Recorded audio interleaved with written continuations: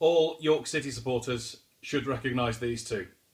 John Byrne and Keith Walwyn, the greatest strike partnership that the club ever had, and two of my childhood heroes who helped to give me the inspiration to forge a career in football. And it's photos like that that are helping Sporting Memories Network to improve the well-being of older people and helping to tackle dementia, depression and social isolation. As a supporter of the network and York City, I'm delighted that the final home game of the season against Newport on the 25th of April is going to be a special memories game.